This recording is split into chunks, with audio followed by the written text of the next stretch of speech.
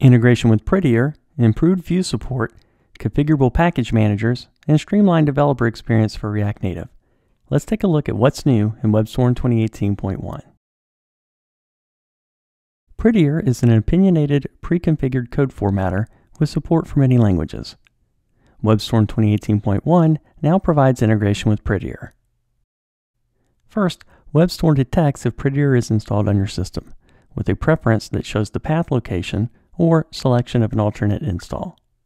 You can now use the new Reformat with Prettier action to format your code. This works for selections, entire files, or a whole directory. For code generated by WebStorm, such as live templates, refactorings, and auto imports, WebStorm itself will format the new code using the Prettier compatible code style. Vue is gaining ground in the world of JavaScript frameworks, and WebStorm 2018.1 expands developer productivity in Vue projects. First, we've improved our support for Vue CLI, the official scaffolding tool for Vue projects. The New Project dialog will detect your global Vue CLI installation, supporting versions through the betas of 3.0. Vue CLI 2.0 or greater lets you choose a project template. Based on your choice, you'll be asked additional questions, such as choice of linter or test runner, which WebStorm prompts you for. Once all the questions for the selected template are answered, WebStorm and Vue CLI generate the project. Vue development encourages small components, and WebStorm automates this with a new code intention. Highlight the code that you'd like to turn into a child component, hit Alt-Enter for code intentions, select Extract Vue Component, and type the name of the child component.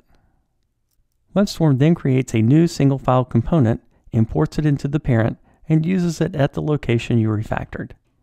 Even better, WebStorm leaves the data and methods in the parent and passes them into the child, plus copies of related styles.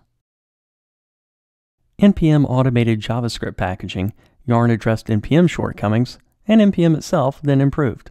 Which one to use? WebStorm 2018.1 lets you choose on a per-project basis.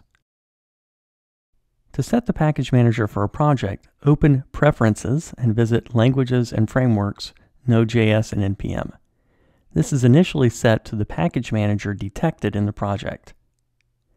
The package manager dropdown has aliases to the NPM and Yarn on the current system path, but also lets you manually select an installation.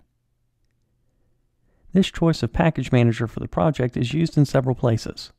For example, when editing a package.json file, WebStorm prompts you to install the package with the configured package manager.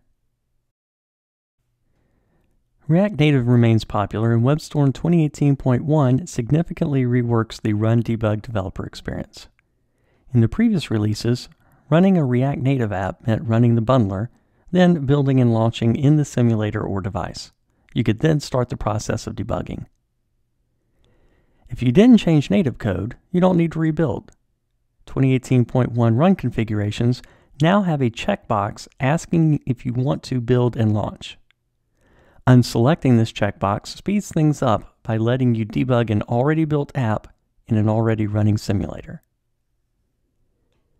2018.1 also provides configuration flexibility by listing Start React Native Bundler as a before launch task, which you can configure. WebStorm 2018.1 brings many improvements across all the major systems, with feature enhancements for integration with Prettier, better Vue support, per-project package managers, and faster React Native debugging. We hope you enjoy this release, and thanks for watching this What's New video.